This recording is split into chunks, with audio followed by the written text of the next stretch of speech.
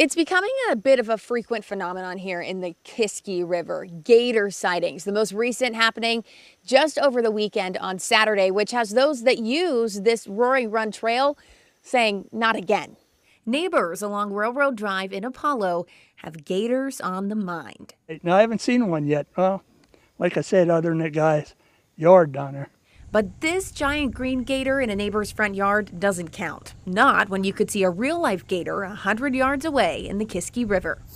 Oh my God, he's so cute.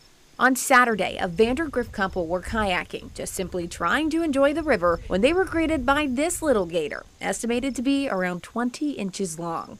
I mean, it looks cute. It's little. It looks little. Neighbors like Deb Weiblinger have seen the video plenty of times already. And while it's cute on video, she hopes she doesn't see it in person. I'm just, like I said, I hope that they find it before it gets cold and it, is okay. The gator spotted this weekend is believed to be a gator named Neo, who's been on the run since earlier this month when he escaped from his owner. Neo's owner tells Pittsburgh's Action News 4 that he believes that is his gator on camera. However, Kiski Township Police think there may actually be two gators on the loose. That's crazy.